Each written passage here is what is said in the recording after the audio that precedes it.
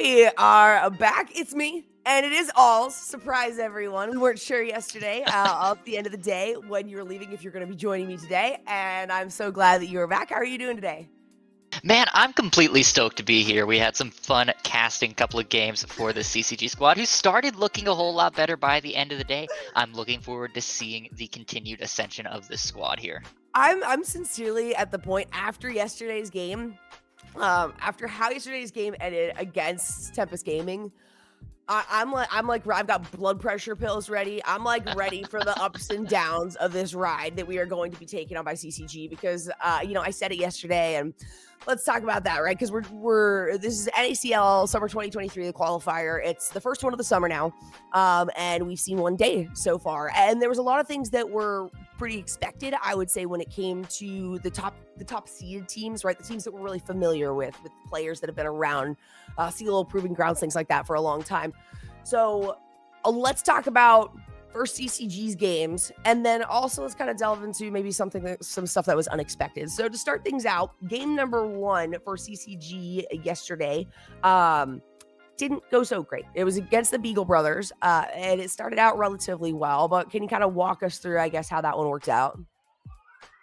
Yeah, that was really an unfortunate match for CCG. They had a very early game draft with the Olaf, with the Wukong, with the Lucian Nami in the bot lane, and unfortunately for CCG, they just didn't do a good job of getting that early pressure down.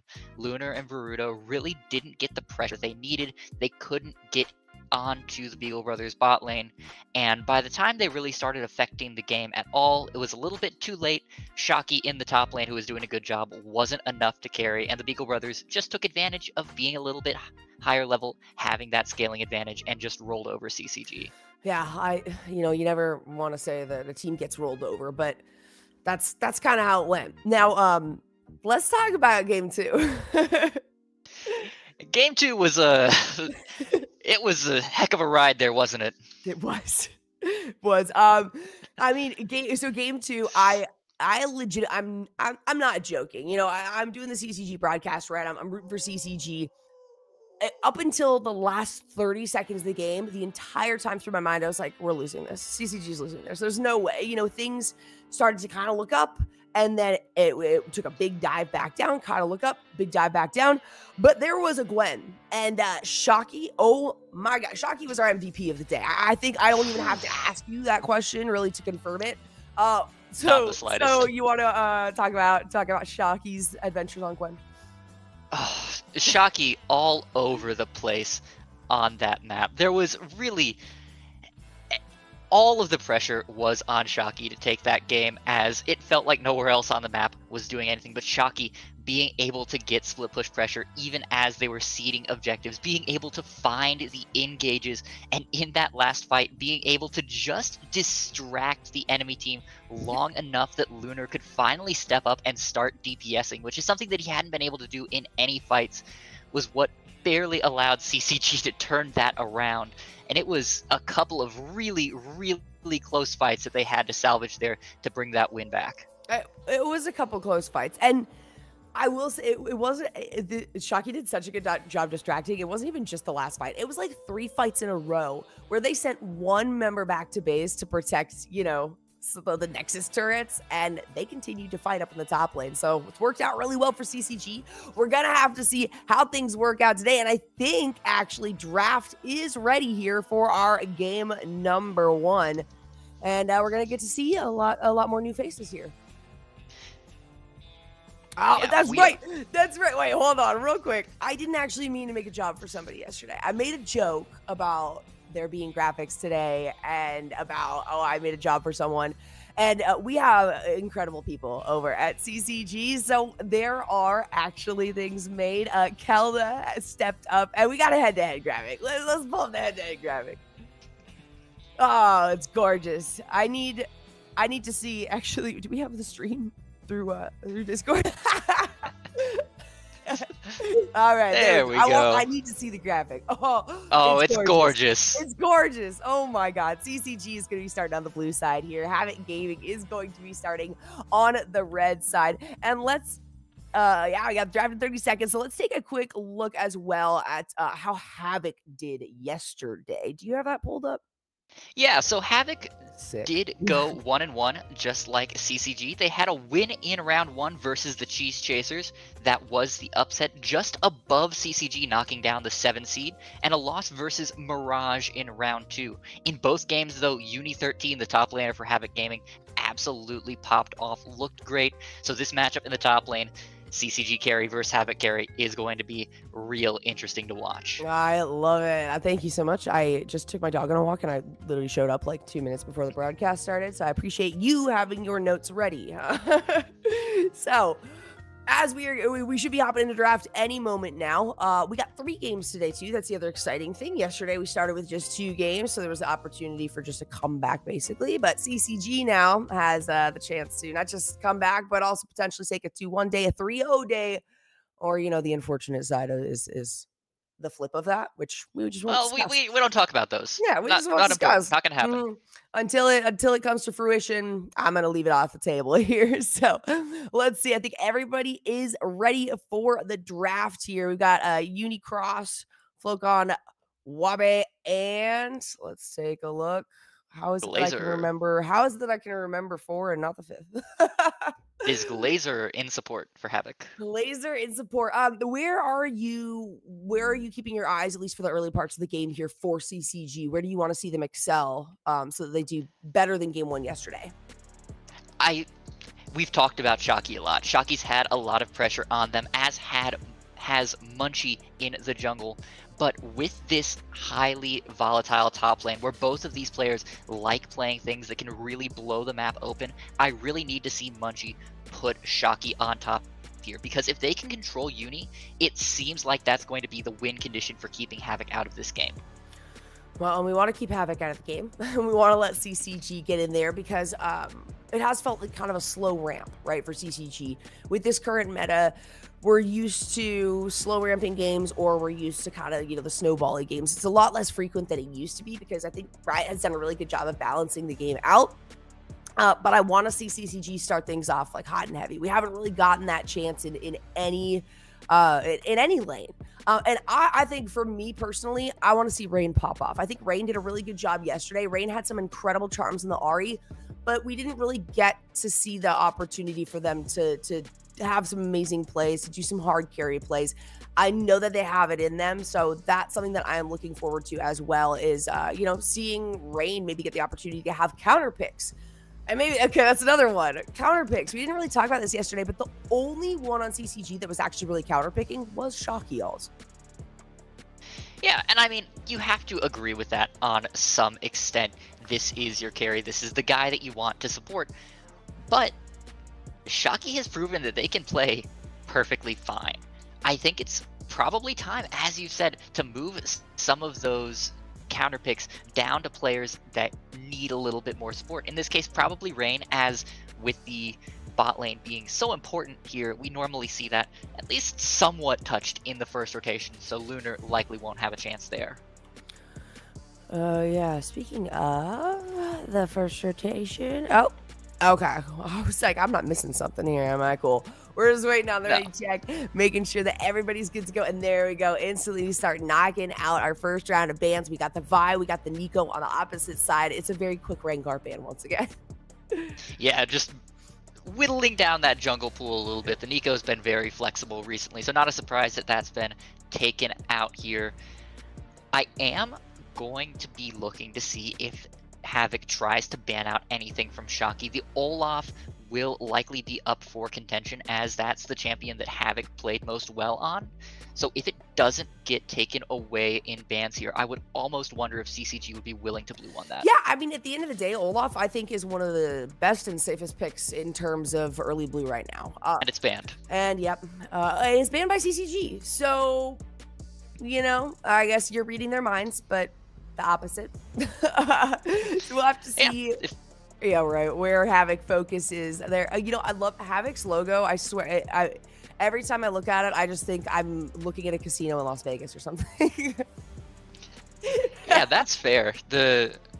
Or the Civ 5 logo, so really. Fancy. Yeah, it's so fancy. Shows how much time I spend online. You do see a Cassante first lock. As we mentioned in Game 2, I believe it was, this Cassante could technically be going to Rain here, so it's a decent flex pick, gonna keep Havoc on their toes a little bit. I mean, we saw Tempest run the Cassante mid too.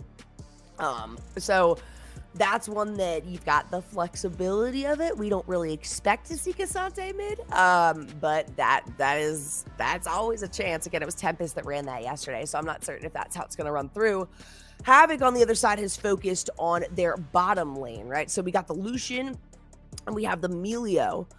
And the Lucian we saw CCG pick up yesterday, and it did not work very well. That was game number 1 here. So Lunar had to hold back really far. Looks like CCG is going to continue, kind of like in game number 2, to focus towards a little bit of the later game, right? Aphelios, you're looking at the scaling, the hard scaling. So I'm curious to see what kind of support is going to go along with this, and if they're going to lock that in instantly. I definitely suggest locking in a counter, and that's exactly what CCG is doing here. I like it.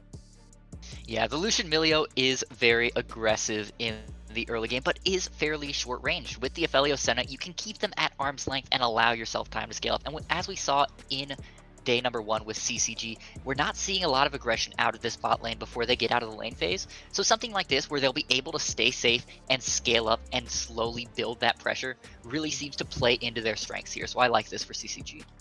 I like it a lot. And we didn't see this, honestly, at all yesterday. We just saw them kind of picking for a first round power picks. Granted, CCG was on the red side for both games yesterday, so we might start to see really the differences in their picks when they do start on blue side here. But this is also kind of the opportunity, right, for these teams to really feel each other out. This is the first encounter that we have on the actual broadcast for this summer qualifier.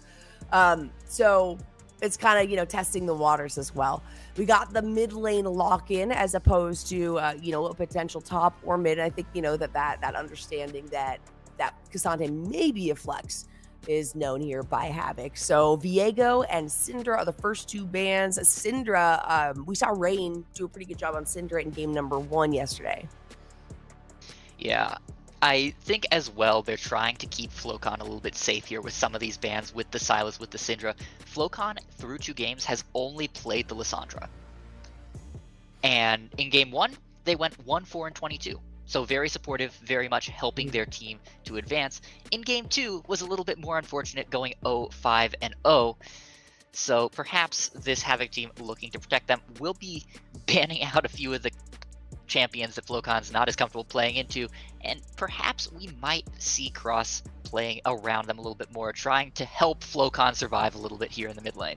So those stats that you just gave, so Flocon out of the 2 games didn't have a positive game, is what you're saying, and either way Well, no, I'm sorry, positive KDA.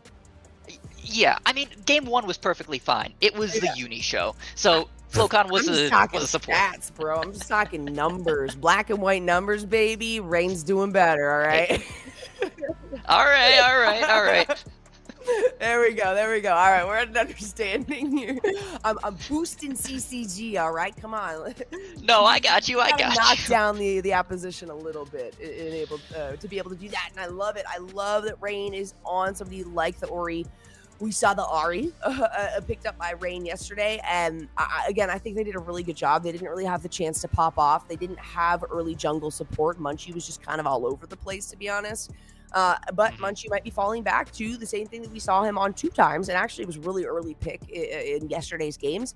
But we are hovering on that Wukong that worked out really well game number 2, so that's going to be the lock-in. Another kind of aggressive early game for the top, more towards the top side of the map, and then looking towards that later game. So I wouldn't be surprised if, again, we just didn't see Munchie, you know, make many big moves to the bottom side of the map, unless it's responding to Havoc. Yeah, and given the draft, it's not surprising. And given the way these players play, it's not surprising. Lunar and Boruto like to play passive, like to just survive. So if you can focus elsewhere and get the guys ahead that want to be ahead, you're perfectly fine. That being said, Uni is picking up the Darius. Because why not? If you're going to carry, might as well go all in on the I am the carry mentality here. I love it. Yeah, you know, they've got a really good amount of damage here for Havoc, right? I'm curious to see how this Trundle is going to facilitate, right, the additional damage. My expectation is honestly that we're going to see Cross invade early, not invade, but sorry, provide a gank, you know, show up in one of these lanes. Because at the end of the day, for how much damage to cross the map here, he can just show up, throw a pillar out, and be like, all right, peace, that's your kill. I'll see you next time. Yeah, absolutely.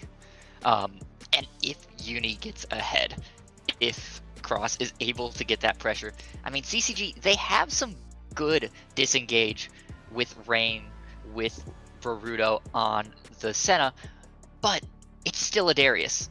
A decimate into Noxie and Guillotine is going to decimate that backline, and Shocky and Boruto, or Shocky and Munchie rather, may not be able to carry with just the tanky boys. Yeah, it's going to be tough, and it's going to be a slow game, but CCG's more than okay with that, right? When it comes to the later game, they have it. They also have, like I said, that you know, they have some of that early damage, right? Munchie is going to be able to provide that.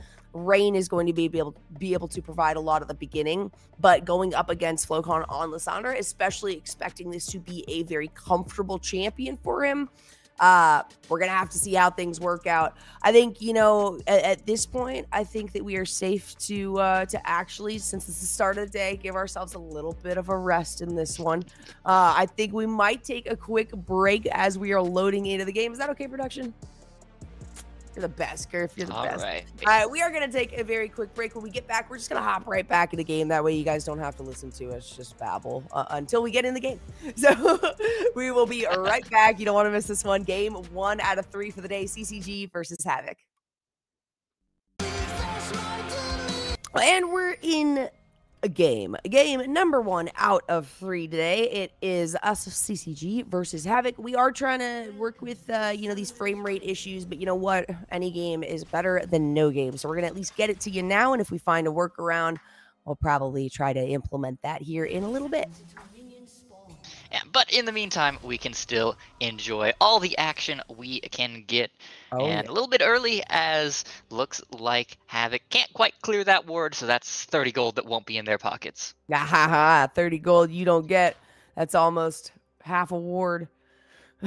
Hey, that's the better part of a health potion. Yeah, there you go. That's more than a half health potion. I like that. I like that stat better than almost half a ward. Pretty standard starts here. It is going to be, again, we're CCG on the blue side here. Havoc Gaming is on the red side. And I think if I don't see Munchie here, really push in for some early aggression, I'm gonna finally request that he move from the Wukong. I think this is like a trial for me. This is like, all right, Munchie, show us what you got. This is the 3rd game in a row that you have selected this Wukong. One of them, it did not go well. One of them, it went quite well. So we'll have to see how he actually plays through it on this game 3 and why he's so committed to this Wukong, aside from the amazing engagements. Yeah, I mean, Wukong obviously is very powerful in terms of helping to disrupt the enemy team, especially when you have other carries like the Orianna on top here. So in terms of raw team composition, I definitely understand it, but you'd think that by the 3rd time of playing it in a 2-day span, the enemy teams would start to know what you're going to do with it. So, as you said, I think it might be time, whether or not this game goes well, for Munchie to explore alternative options. Yeah, exactly. You know, I do appreciate when a player like holds the. That's what I'm thinking. Maybe he's just holding cards in his hand. It's not like, oh, he really just thinks he's the best at this Wukong. He's like, nah. I'm just gonna play the Wukong until I need to pull out the big guns. But we don't know. We get to see the development of this team, which is really exciting. It's my favorite part of the starts of these new splits, and particularly this one, because there are so many new faces that we get to see. This is another team here in terms of Havoc Gaming, which is not, you know, on the top side of the bracket there or seeding, and so it's a lot of new faces for me. Yeah, that being said, we are starting to see some of the regular trends that we would expect. In round 2, most of the higher ranked teams did get the wins we expected from them. So perhaps starting to settle out a little bit here. But right in the middle where CCG is where we're seeing a whole lot of action with these new folks. It's been a whole lot of fun to see new names. Ooh, look at all that damage on a Glazer. Nothing you can do about that one. And this is exactly what you were talking about. The Lucian Melio, right? It's a really strong bottom lane. They've got some good early damage, but it's very close range. When it comes to Lunar and particularly the Senna, they have access on that one. Cross making his way down towards the bottom. You can see that Flocon was actually following him down to try to make a move if Wukong and maybe the Orianna here, Rain, tried to push a pinch.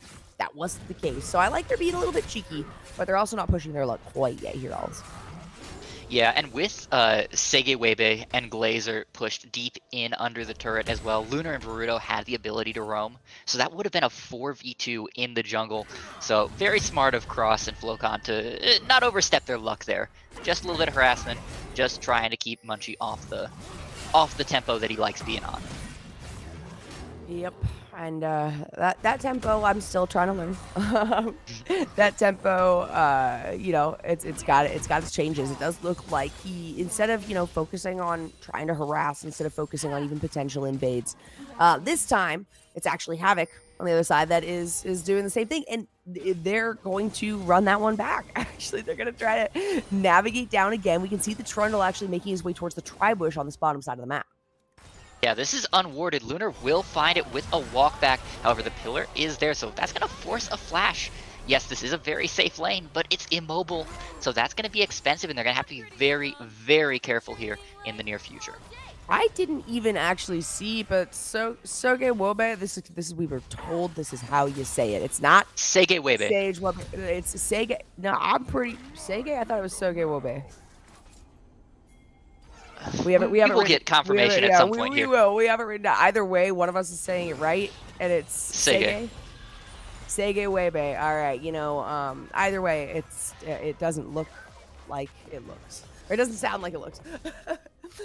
Lucian. Yeah, like, yeah, you know what? We're just going to go with that at the end of the day. Also, the Wukong, I know we've been kind of talking about this. For those of you that don't know, that is Munchie. And then in the mid lane there, all of those numbers that I'm not going to say again, that is Rain. So we're just going to be calling them by the easier names to say here. Yeah. That being said, despite all of this harassment that we've seen from Cross in the jungle, Munchie does still have a small CS lead thanks to being able to absorb that pressure to Cross, not being able to step in as much as they would like without the lane support. Munchie has been able to pretty well stabilize it.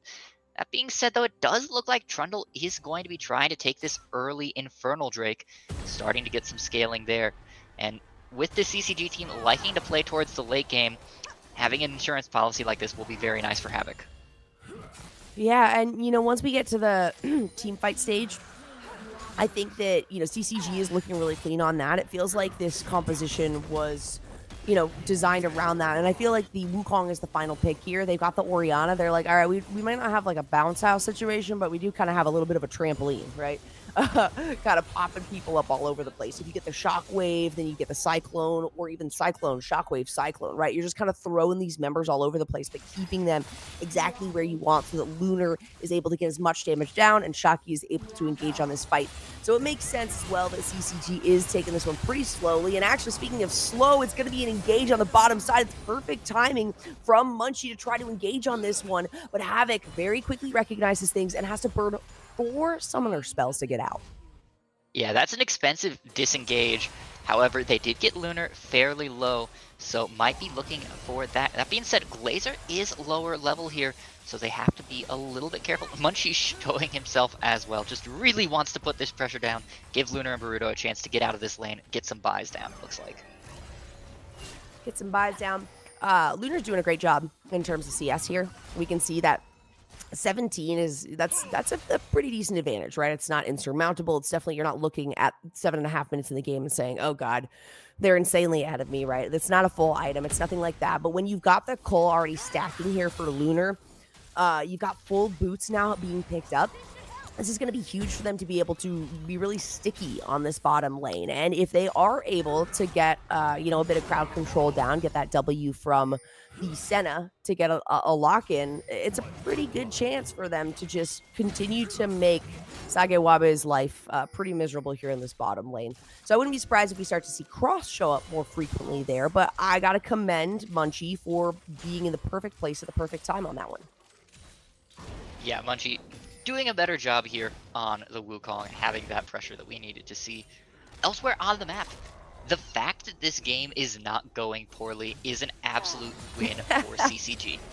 It's a Darius, true. It's a Lucian Milio. You would expect them to be absolutely slamming in their respective lanes. But it's even. We have no kills on the board through 8.5 minutes. Yep. And, you know, that's similar to game number 1. It was a really, really slow start. CCG, like I said, just kind of feeling things out. You know, not playing too patiently or not playing in a scared manner, but just kind of moving forward with a little bit of trepidation, which is really what you want to see, especially at the start of these qualifiers. Like I said, when you're feeling out your opponents. So trying to make moves once again towards the top side. We've got tons of pings coming out from Havoc here. We know that Cross is in the wings, but also they did just see Munchie as well. It's going to be a 3-man jump. Shocky's going to flash away, and it's a flash here in response. 2 flashes, actually. But that first blood is going to go over to Havoc, and it's going to be Uni that picks it up. Yeah, that's really unfortunate. I'm wondering what was going through Shocky's head there, because they saw that Cross and Glazer were in the area. There was so much fighting around this Rift Herald, and just not respecting that they could still be in the area. Having no wards down and no escape plan just leaves you so vulnerable, even on something as tanky, as defensive as the Cassante here. So that does put Uni in a great spot. Now a little bit ahead, now having some pressure with a couple of turret plates in their pocket as well is going to have a significant advantage once they get this back off. When we're looking at these summoner spells too, it's been Havoc, you know, has been burning a lot of these, and actually both teams have been burning a lot, and it has resulted, like we were talking about, in just this 1 kill. That Infernal Drake was picked up as well by Havoc. So it is now kind of an opportunity here with more summoner spells being down on the side of Havoc for CCG to continue to pressure this. But I'm loving how the recognition has come through by Lunar and Boruto here to say, all right, we've got the pressure. We're ahead. We have this confident play style. Sagewabe and Glazer aren't really able to do anything to retaliate here. So all we have to do is play it safe, keep an eye on Cross, and continue to ensure that our Wukong is kind of within a stone's throw. And they're doing a great job on that. Already back down, Munchie goes back down to that Tribush just to take care of things in case there is a bit of a retaliation, since we're not exactly sure where Cross is. Yeah, they're doing a great job, and this is wonderful for CCG, right? As the very scaling lane, to be ahead like this, to have a 15 CS lead, to have a nearly fully stacked Cole, to have all this pressure, and not even really needing Munchie to be wait on the scales here the entire time. Yes, Munchie's in the area, and if there's an opportunity, Munchie will be there, but Munchie doesn't have to be at every moment. This is going to be a very big power point for CCG, especially if Lunar can do what they were doing towards the end of Game 2 yesterday and start being a carry for the CCG squad. That being said, we are seeing the Rift Herald dropped, and we are seeing Havoc rotate towards this second Drake. CCG knows about this, but this is going to be a man-down fight until Shocky gets there. So this is a little bit dangerous to move in. And there were lots of pings coming out right there from Havoc in the mid lane saying Shocky's on his way down. We don't want to commit to this. We don't know exactly how much Shocky can do just yet. You do have, you know, he's 1-0 and, or he's, sorry, 0-1 and 0, but at the end of the day, he's still a Cassante, and you still have to be worried about that early damage. Cross positioning potentially to try to retaliate here. Boruto taking the long haul across to support here the jungle, trying to take out some of that vision. There's the blast cone. It's only one member that comes through on it, though. Lunar's able to do a lot of damage on the backside. Out comes the cyclone, but oh no, it's just too much damage onto Havoc, onto Munchie. He ends up going down, and Havoc finds themselves another. Yeah, it's really hard to punch through a Trundle in the early game with Subjugate. Offers so much healing there, and taking away those resistances allowed Munchie, even through the passive, to be punched down.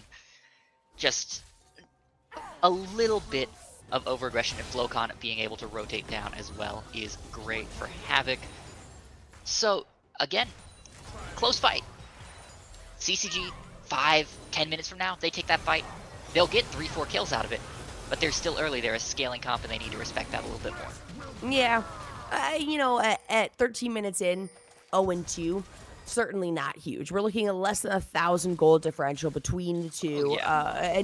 And yes, the kills are on pretty good members here for Havoc, but honestly, at the end of the day, pretty much anybody aside from the support getting kills is going to be going in Havoc's way for the early part of the game. But like you mentioned, you know, the later things go, the better things are going to be looking for CCG. This team fight stage, I'm really excited to see. Wow, out comes the ultimate here from Uni 13. There's the ghost that gets popped. Shocky is trying to pull them back so that Munchie can get in on the fight, and that is all that's necessary. Beautiful timing, and everything that I wanted to see out of Munchie, he has been giving today. Yeah, great job by Munchie responding to the fight there in the top lane. I'm also very surprised by that early Noxian Guillotine from Uni 13. Seemed a little bit aggressive there, and that was what allowed Shocky to really be confident about their ability to stay alive for that long. Really great look by the top laner there, helping to rebalance that lane a little bit. That being said, we are seeing some more plates being taken here before the end of the game. Looks like the final score in terms of plates is going to be 6-4. Which is bad, but the gold for Havoc is in all the right places. 3 plates onto Uni 13 and 3 plates down here in the bot lane, where they are looking for an engage. The flash shockwave doesn't hit. Oh man, it's rough. It's a teleport, it's a flash, and it's a shockwave invested. And shockwave, of course, isn't, you know, it's not an incredibly long cooldown, but that teleport just came in a little bit too late. You could tell.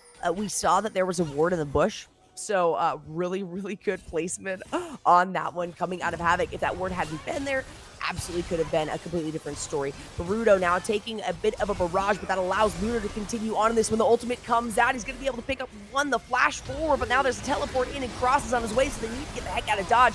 The cooling comes out, but Sagewabe is not going to go down. Flocon almost losing his life in that, but it's 2 down on the side here for Havoc.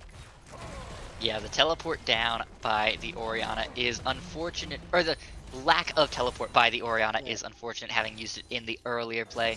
Allowed Flocon to roam without a whole lot of response there. Munchie was in the area as well, but couldn't come down in time. And with those low health bars from Havoc, if there had been even one more member in the area, they could have picked up a couple of kills to turn that around and keep this game a little bit closer in their pocket. But that being said, they're only down 2 kills. They're only down 1,500. They've only lost 1 turret so far.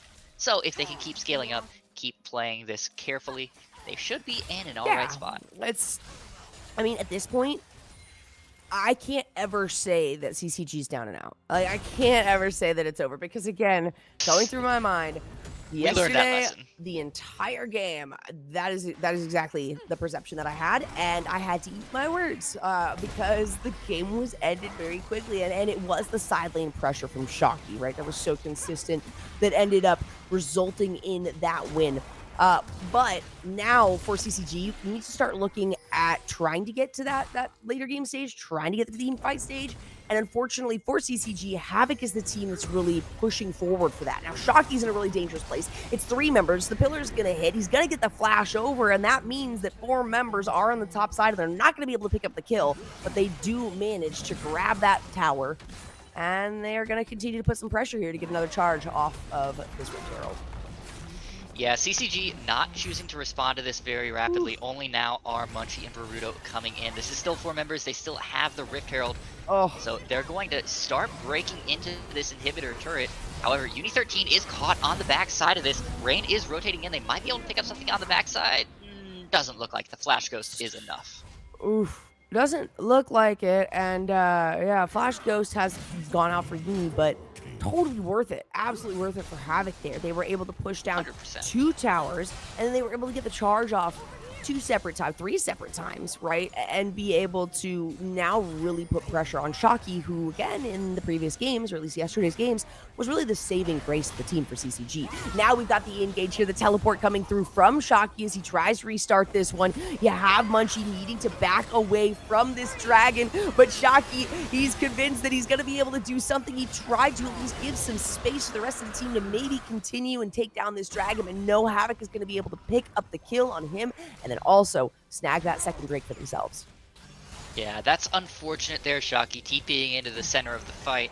Just not quite tanky enough to absorb all of that just yet. Flocon, first game we've really seen them step up for Havoc, able to lock Shocky down very, very effectively there. So the Cassante not able to do a whole lot, and that will be a Drake lost. However, it is just a Cloud Drake, which will be nice in rotation for Havoc, but not necessarily quite as directly impactful as some of the other stat-giving dragons that we see on the Rift from time to time. Yeah.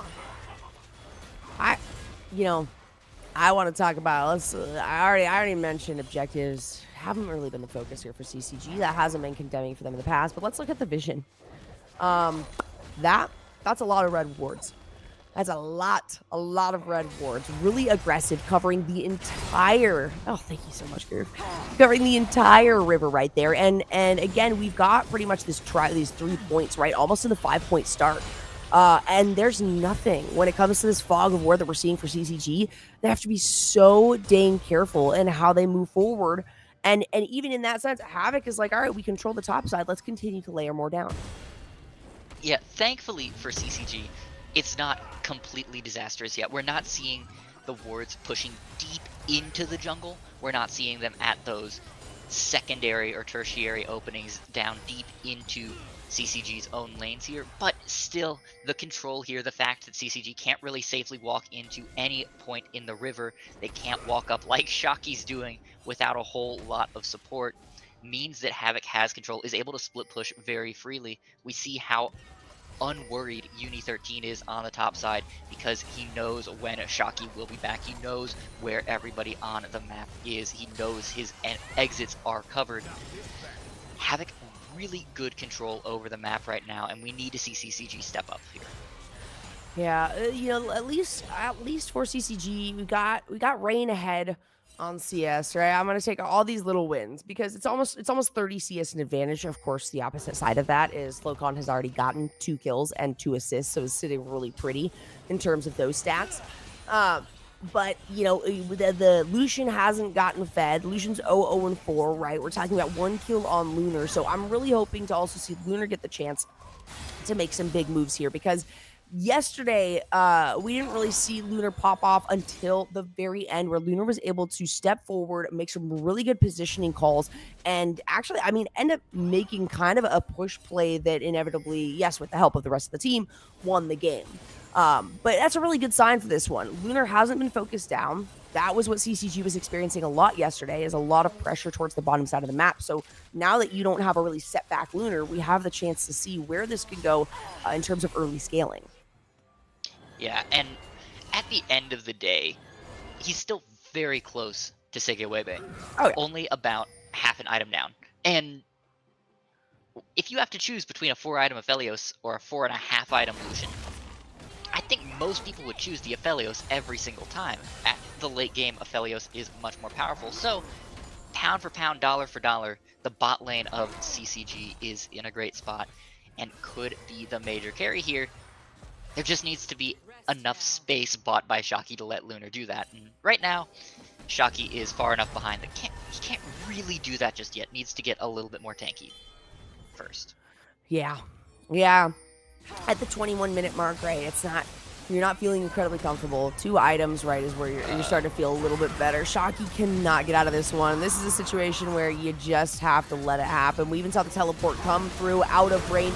The culling comes out on the backside. That's going to be now Munchie who's the target. It's up to Baruto and Lunar to escape, but they're running into the enemy jungle, and there's so much speed on the side of Havoc. They don't even care about the kills, though. They're turning right to the Baron less than 2 minutes after it spawned. Yeah, that is really unfortunate for the side of CCG. Right after we said that Shockey needs to be able to be the tank, be the front line for Lunar, we saw exactly why that can't be the case right now. Absolutely imploded by the Havoc front line. And then they were able to chase down the rest of the team. It will give them the Baron really early on with the pressure that they already have. This is now a very dangerous situation. CCG is going to have to try and ride out the next 3 minutes, try and keep their base intact, but given the pressure that Havoc's put down, I wouldn't be entirely surprised to see CCG lose at least 1 inhibitor before this timer runs out.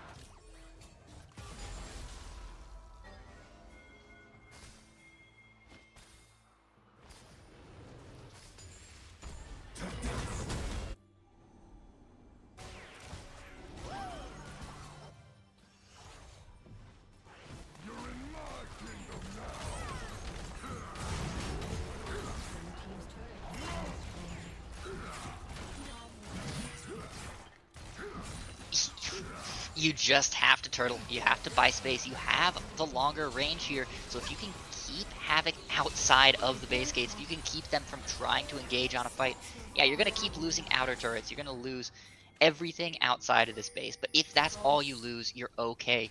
Shocky's going to get a little bit of gold back, taking some turrets in the top side. And we've seen the bot inhibitor survives so far. The mid inhibitor, not really pressured. There's not any minions here for Havoc to take. Take that with, at least. CCG has had a bit of a successful defense here so far. They've got 70 seconds left. They can handle this Baron.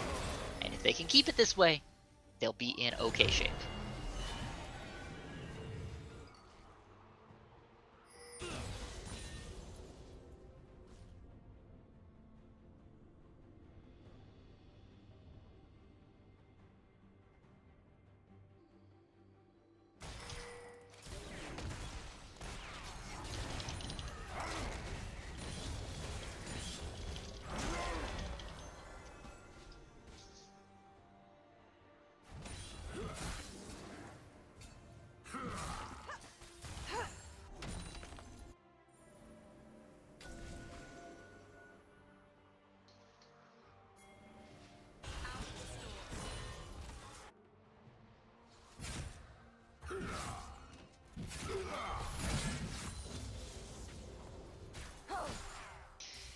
Yeah, buying time is going the hardest part here. We've seen the resiliency of CCG. Their mental is absolutely strong. As long as they can hold out in-game, they can hold out in team communications. That's not the question here. The question is whether they'll be able to survive fights like this as the top inhibitor is broken right as Baron buff falls off. Oh, man. I think I was muted. Yeah, we may have lost you for a moment there. Yeah, that's right. You heard me in Discord. They're like, who is he talking to right now? Hey, you know, I hear ghosts, right? Yeah, no, that, you know, yeah, like I was saying, we're still only looking at, you know, 6.5K. So not a huge power play, not a massive difference here. You still got a lead for Rain, for CS, but when we're looking at just the numbers across the board, 2 and 8, you're not feeling great. And like I was saying when I was muted, it's not like Havoc isn't looking at a late game team as well, right? They have a bunch of late game opportunities. CCG needs to find something, and that's the really difficult part. They have to find an angle on a fight. They have to try to find a pick, but Havoc is playing this one really, really close to their chest. They are moving as units. They're ensuring that anyone who is potentially squishy has got Uni or Cross somewhere there available, or Glazer, right, to kind of back them up. So CCG now is just kind of scattering across the map, looking for a chance to engage. That's also really hard to do with all of the vision that Havoc has layered down across their jungle. Yeah, we're starting to see a little bit of that being cleared out. Slowly, CCG is trying to advance this vision line. But it's difficult, right? Because every time you try and advance vision, you have to wonder, is there a cross in that bush? Will Flocon blow me up from outside of vision here? How safe can I be walking in? And Havoc can just do this. They can just move back through and clear that vision back out. So CCG's going to have to continue to fight for every inch of the rift. They're likely going to lose Soul here. There's not a whole lot of way that they can pressure that. But it's Cloud Soul. It's okay. They can keep fighting through. Keep fighting. That's what CCG is good at. Again, never count them out, right? There have been a lot less fights in this game, though, in or compared to game number 2 that we saw yesterday. There were a lot of deaths at that point in the game. And so with a situation like this, where the item stacking is so heavily in favor of Havoc, any engagement where it's going to be like a 5v5 situation is not favorable for CCG. It's going to be, you know, heading towards Havoc. So, like I said, CCG, it's so difficult to kind of decide where you move forward here. Because like I said, they need to make something happen, but they can't just start a regular engage. They have to find a pick, and nobody is allowing that on the side of Havoc. No, Havoc's done a great job of controlling here. And as we saw there, even with 3-4 members in the area, Uni 13 enough to scare away the vision around the Baron. So Havoc able to clear out that Drake with the other 4 members, and now, courtesy of Uni, has complete control over this other neutral objective, the Baron.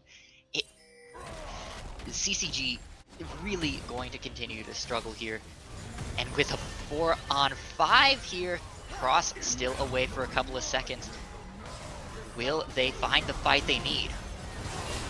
They get the last embrace that we saw him, but it's not in time. It's a flash forward. It's the culling that comes out, and it's Rain who goes down first. Now on the backside, Uni is trying to get the engage. It's a big pop from the Cyclone, but it's not going to be enough, and it's actually a separation here from Shocky and Cross. Shocky trying to say, all right, let me take the Trundle out of here, but it's not enough. In the meantime, you get a quadra kill for Uni. Uni says, thank you so much. I appreciate you taking Cross out of the fight so that I could pick up all those kills. Yeah, that... I hate to say it here, Jolly, but that may well spell the end of the game. With 20 seconds left on timers, with a Baron buff that's going to be applied to this Darius any second now. Havoc could come very close to taking the Nexus here before CCG has another chance to save this game. Luckily, you know, they... There have been few enough deaths. There have been few enough deaths in this game. Their timers aren't crazy. And because Havoc didn't just go straight for the Nexus, go straight for pushing a lane, they opted for the Baron. Yeah, they're not going to at least pressure farther into the base, but they've got pressure on the map, right? They've had the top towers down. They've had the inhibitor tower exposed, and now the inhib exposed for a very long time. So Havoc's more than comfortable saying, all right, we're still kind of playing this slowly.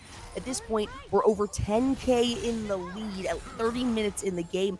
That's a really good number to be looking at. And when we're looking across on the other side, we're barely finishing up third items, if we even have third items for these members of CCG, whereas we're looking at, you know, 4+ for Havoc. Yeah, especially in that top lane, the difference is staggering. Shocky has not completed their third item yet, while the Darius is nearly full build. Uni, an absolute monster, as CCG desperately trying to hold on to something, trying to keep this bot inhibitor turret alive, but Uni, he's going to clear out the other two. Doesn't matter.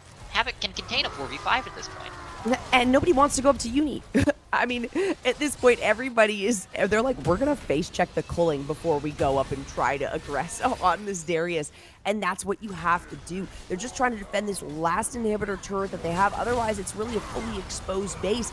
And it's going to take more than that to keep Havoc away. They go for the tower. They get a lot of damage down. Flocon almost goes down. And there's the ultimate. It ends up being a kill for Boruto, but that's not where you want the kills to go. And on the opposite side, Sagewabe able to pick up this Wukong. With Munchie out of the fight, it looks like this is going to be the end just after 31 minutes into this game. We're looking at a 13K gold lead. Havoc really reigning supreme in this first game against CCG.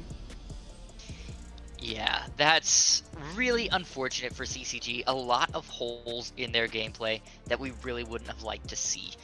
The top lane, Shocky, just seemed outclassed as Uni was able to win, both with better map awareness, with better control from his team, and by the end with better individual play.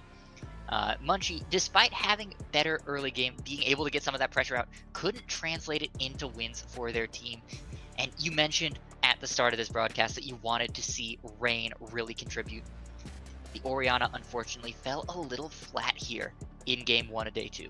Yeah, the Orianna fell really flat. And I mean, when you've got the Orianna pickup, you know, into the Lissandra, that's a tough one, right? So I think that, you know, we didn't say Cross's name enough in that matchup. I think Cross did an incredible job from the beginning.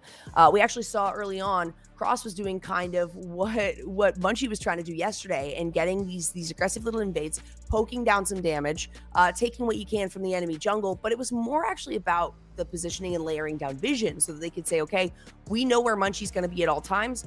That way we'll have the upper hand on this one. And it was really good response times coming out of Munchie and the rest of CCG at the start of the game. But as soon as things started to speed up for Havoc, as soon as they locked in their second item before CCG, they really took advantage of that spike in damage, that extra spike. And there just wasn't enough of a front line. There wasn't enough resiliency on the side of CCG to deal with the tankiness and the amount of damage that was stacked up from Havoc. Yeah, when your tank is being absolutely exploded in the first couple of seconds of the fight, there's not a whole lot that you can do, unfortunately, there. For CCG, though, this is just game 1 of the day. You can still end the open qualifiers on a positive note. Go 3-2, stay on the upper half of the bracket. So they'll get a chance here to rest up, to rethink, and to try and pinpoint exactly what went wrong so that they can make it better in game 2 of the day. Absolutely. We do have, like you said, 2 more games to look forward to. As of right now, if I'm not mistaken, it's a rolling schedule. So we may end up starting a little bit earlier, but things are scheduled at the moment. It's 1 p.m. Eastern for the first game, 3 p.m. Eastern time for the second game, and then 5 p.m. Eastern time for the third game. But like I said, if all of the teams finish, that's all. If all the teams finish early and decide, they agree that they want to continue on in the games, then we're going to start them as soon as we get the go-ahead. So keep an eye on the page. At the very latest, though, we are going to be starting game number 2 at 3 Eastern. So we want to see it here. We want to see Oz here, too.